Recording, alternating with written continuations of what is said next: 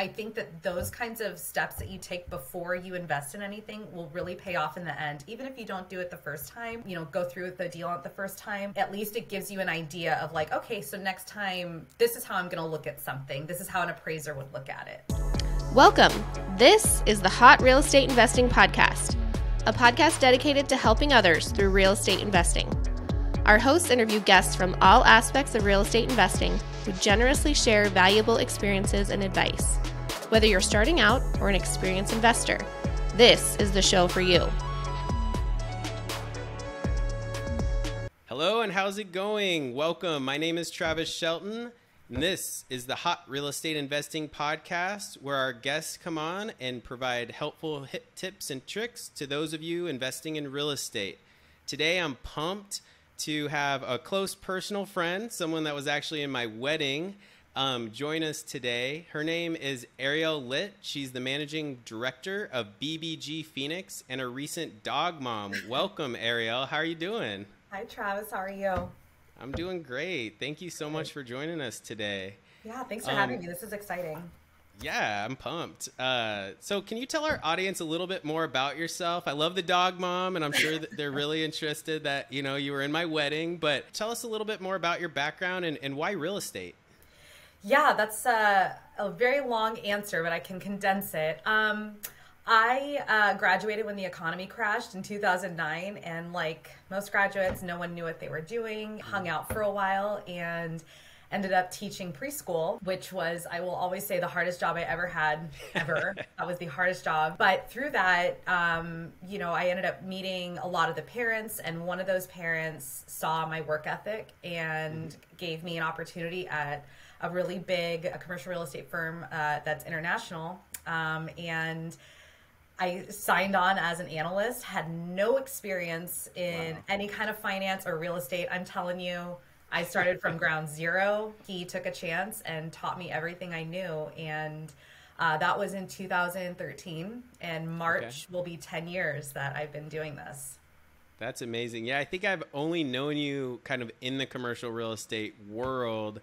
And it's always good when you start from nothing because you didn't have any bad habits to break. So that's awesome. Exactly. That you're an awesome person too. So that never hurts. I'm so glad that I've been able to be in your life with Aaron. Aaron's just such a good friend of mine, and just to see how you guys have transitioned from the medical field into what you're doing. It is really cool to see when people just have a hunger for something that's different and they go for it. We always start our shows, Arielle, with some motivation. And I know you brought our audience a quote today. So can you share your motivational quote with our audience? Recently, I would say in the last few months, I have this really wonderful counselor who just, he said, he was really talking a lot about integration and how that works in life. And for me, I'm a believer in Jesus Christ. So a lot of my background and how I live life is in that fashion, just from scripture and faith.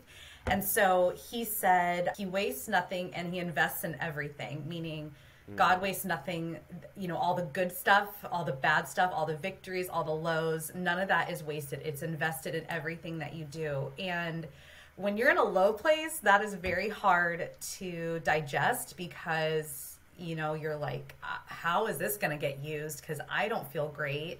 And maybe a little bit of a selfish thought of like, I don't care if this is going to help somebody in the future right now because I'm hurting. But that has been a quote for me that has carried me through some tough seasons and then been really sweet in good seasons. So just knowing that everything, every choice I make, every good and bad thing that happens, it is never wasted. It's always invested into my life. I love that. I mean, there's something I have on my whiteboard that, it's just fear not, because, he's always with us. And when we're going through those hard times, this too shall pass. And those sorts of things that, that he's still there. And, as a man of faith as well, I always think about footprints. And some of the times when I'm in my most darkest hours, or when I think, where is God in my life right now? I forget that he's actually carrying me. Like he's doing all the work and I'm actually doing nothing. Let's just transition right into our main topic today. And Arielle, how can you help our audience of real estate investors? Yeah, so I think I've told you this before. It's always good to have an appraiser as a friend. And I know that appraisers kind of get a little bit of a bad rap because there's definitely a personality type because it's based on our opinion of values. So there's always a little bit of this idea that, appraisers are just really tough people.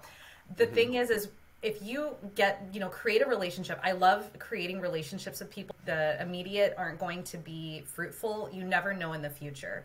So I think that knowing an appraiser is really important, especially if you're getting into investing, because we're kind of like these detectives, right? We have to dig up so much information. There he is.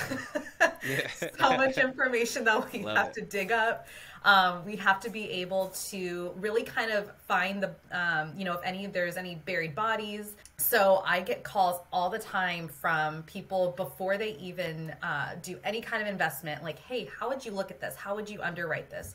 What kind of expenses are you seeing? What are you seeing in this neighborhood? I mean, they throw the gamut at you, and it's my job to thoroughly show, okay, these are the things that I'm seeing. This is how I would look at it. And I think that those kinds of steps that you take before you invest in anything will really pay off in the end. Even if you don't do it the first time, go through with the deal at the first time, at least it gives you an idea of like, okay, so next time, this is how I'm going to look at something. This is how an appraiser would look at it. So I think those kinds of tools are really helpful when you're getting started. Oh, absolutely. And yeah, you kind of create that roadmap. So, talking to you in the past about deals, and kind of picking your brain on how you evaluate a deal has really helped me analyze and underwrite additional multifamily deals moving forward. And I guess for our audience out there, there's these paid subscriptions to CoStar and some other like more fancy tools perhaps, but is there anything that maybe the average investor or maybe a little bit more cost-effective way or tools that you utilize that maybe myself or audience could utilize? Sure. That's actually a really great question because CoStar is expensive. That is a very expensive subscription. Even MLS, that can be expensive, especially if you're only doing, if you want to go larger into the multifamily space. Do not underestimate Google. Okay. I'll tell you this right now, especially when you're looking at small apartments, CoStar usually doesn't have a lot of that data. Sometimes MLS does, but I'll tell you, there have been times where I have utilized things like HotPads, apartments.com, Google, Zillow. I will just type in an address that I'm looking for and just see what I can find through public records. If I find a phone number, I always try to call that phone number and see if I can get some data that way. It's important for investors to also kind of get out of the shyness of making cold calls. There is an art to it. I'll tell you this, for about 2 years, I had a script that I read because I was so nervous to call.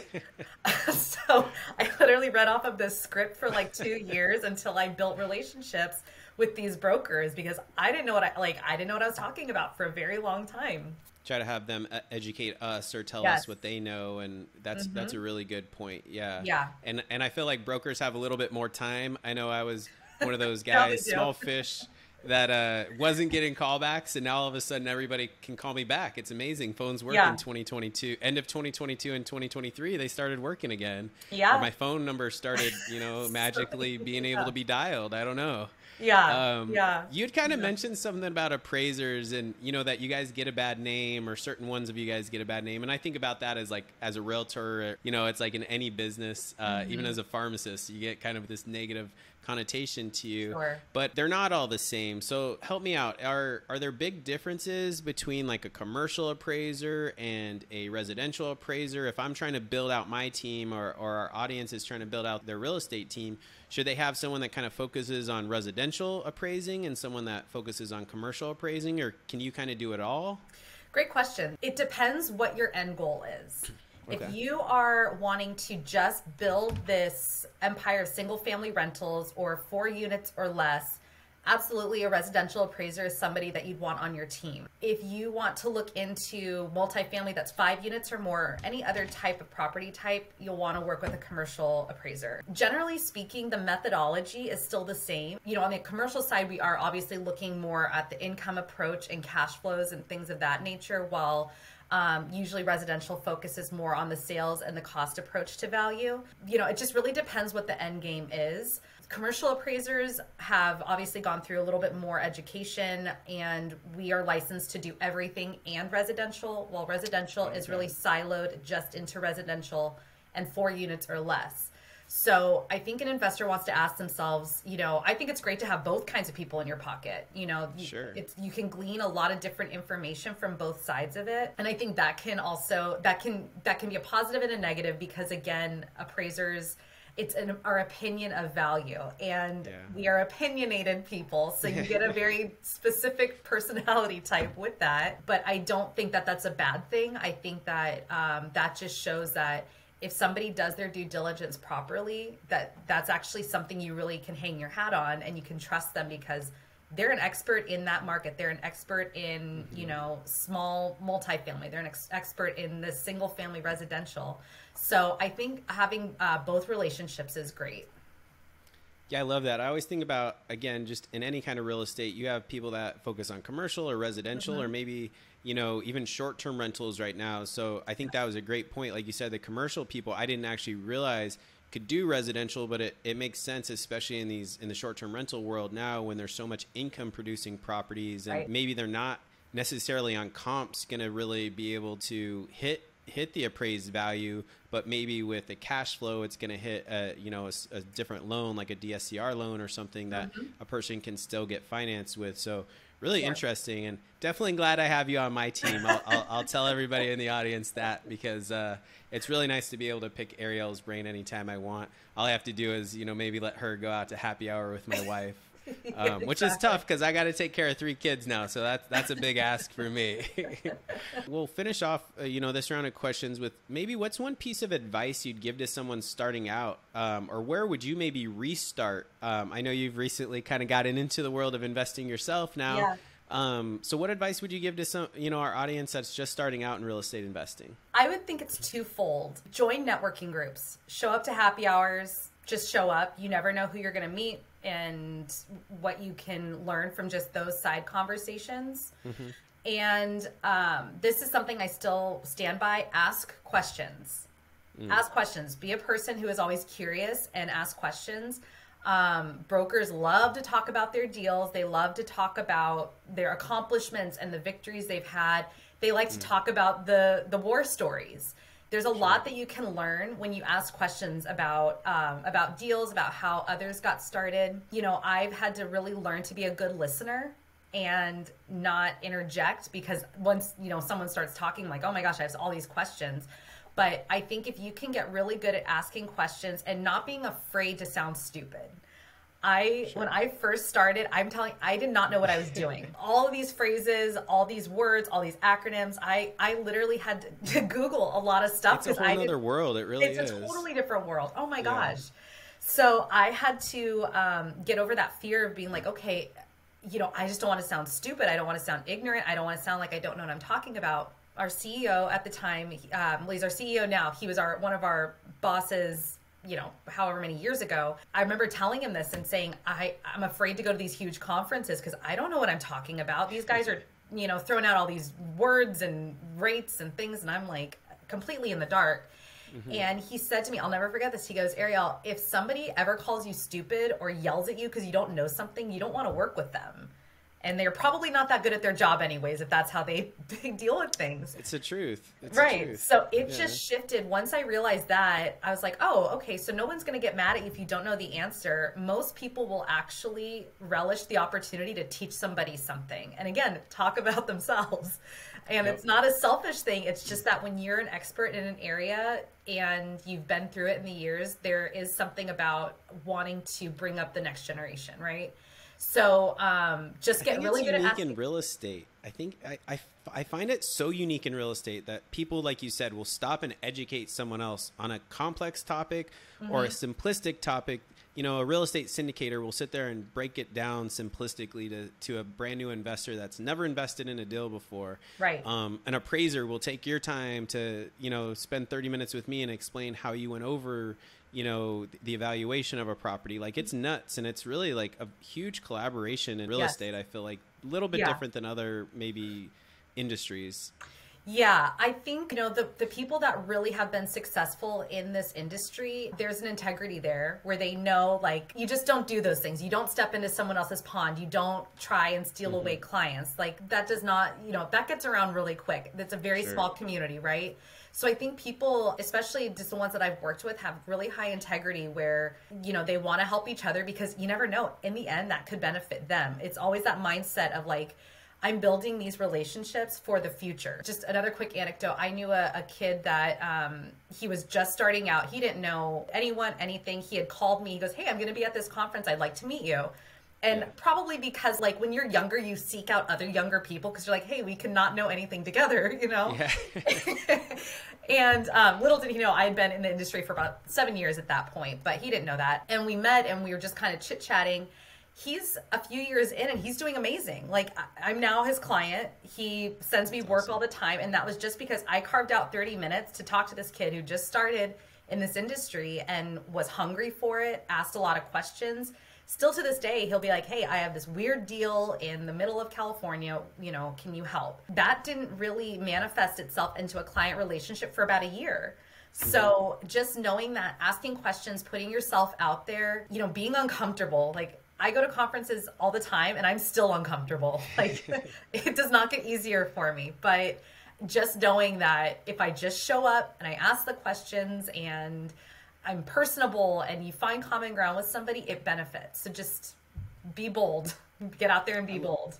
I love it. And I love the fact that you're willing to go and take that extra 30 minutes with someone you don't know, or just trying to help someone else out. And like you said, those things come back in droves. It's kind of what this podcast is all about, is helping other people. And it's amazing how far we can get ourselves when you do help someone else. You spent 30 minutes never expecting anything else back. But like you said, now this individual's brought you a ton of business and also probably willing to refer you out to many, many other people. So that one little meeting, can produce a lot of business. And I hear that story so just in different contexts. Yeah. Hi, my name is Chris Hallam of Simplicity Lending Group and powered by Nexa Mortgage.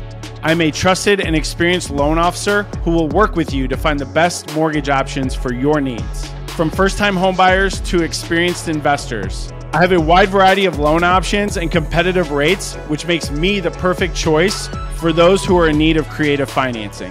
Contact me today and take the first step towards financial stability. All right, Arielle, are you ready to jump in the hot seat? I'm ready.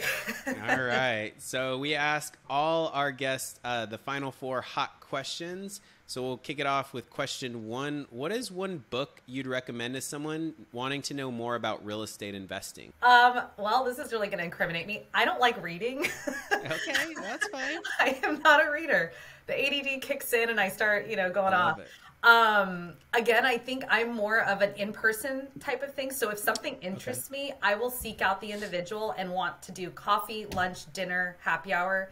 I do better in one-on-ones that's where I can digest information. I've had so many mentors send me books and be like, Arielle, read this book. And I'm telling you, that bookshelf. I was going to say, you got a lot of books back there. Yeah. Well, it's just for show because there's probably like 5 that I've really read. So. Okay, well, I'll give you a recommendation. 1, Audible. I never read a book until Audible, and I listened to a lot of books like driving to and from work back in the day. And then 2, there's some with like the Cliff Notes. I used to be a Cliff Note reader in like high school and college. But there's actually like apps out there now that like will digest a whole book in 15 minutes or 5 minutes. So you just have to. So maybe some of those books that people have sent you, you can you'll know like the main gist of it. So maybe that'll help you. I now have no reason to then not you have read no a book. reason. Yeah. All right, Arielle, what's your favorite productivity tip or trick or maybe a time saver app or hack that you utilize in your day-to-day? If you can, get yourself an assistant. Okay. Done. Yeah, if you can. I'll tell you, that's if you can. I have an amazing project manager who she really helps me delegate throughout my day. Once you start accruing a lot of properties, once you start accruing a lot of a large client base, it's very helpful when you can delegate some of the tasks that no longer, it's not that they don't serve you any longer, it's just your time is better spent procuring work, doing the investment, et cetera. What's your biggest real estate mistake or failure, and what did you learn from it? Wow, that is a great question. Well, in the spirit of being vulnerable, okay, the process to becoming an appraiser is pretty daunting. It's at the time when I got my license in 2016, you had 30 months to complete 12 different classes, 12 different exams, and a national exam. So I remember while I was still working, every quarter I was taking a new class, sometimes traveling for these classes. At the time I thought it was failure, but I think that it actually gave me a lot of purpose in this industry. I did not pass my test the first 5 times. Wow. I had to claw my way through that process. I've heard it's a tough test. It is a tough test. And every time someone else passed on their first try, I was like, okay, so what is wrong with me? Like, is this even the industry for me? I put my head down. I had my mentor at the time. I remember him telling me, like, hey, it's go time. Like, no more messing around. You're going to do this. And the 5th time I passed my test, the best feeling in the world. It was right after my 30th birthday. It was like the greatest feeling in the world, right? And for a long time, that felt like a failure. I felt like I wasn't going to be a good appraiser. I felt like I was dumb. I felt like I'm going to be at the bottom of the heap in this industry.